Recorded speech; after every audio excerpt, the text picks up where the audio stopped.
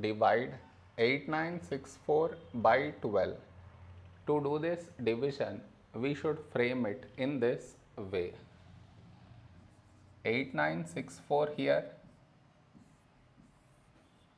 12 here.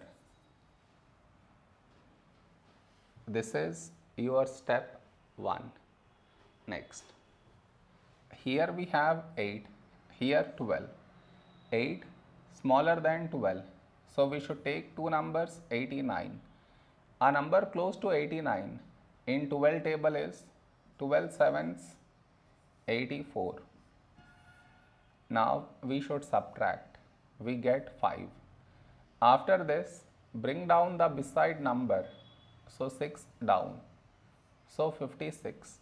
A number close to 56 in 12 table is 12 fours 48. Now we subtract. We get 8.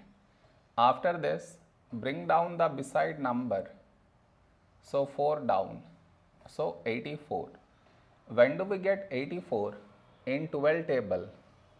12 sevens 84. Now we subtract. We get 0. No more numbers to bring it down. So we stop here. This is our remainder. This is our quotient.